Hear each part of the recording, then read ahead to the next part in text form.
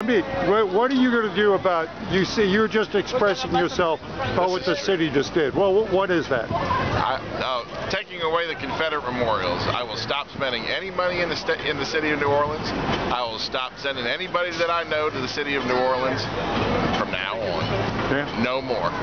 Well, tired of the bullshit.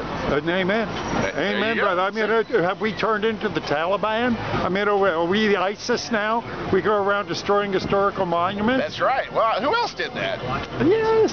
Who else did that? Was it called the Third Reich? Yeah, I think it was. It's amazing how they burned the books and tore down all the Third Reich and ISIS. I know of other ones. Exactly how they did that. That's right. And so now we can add the city council and then the city of New Orleans right in there with Hitler and ISIS. Well, there you go.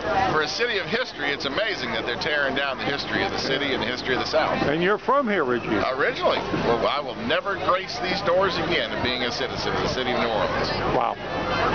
That's a strong statement. There you go. Okay. Well, put it on you.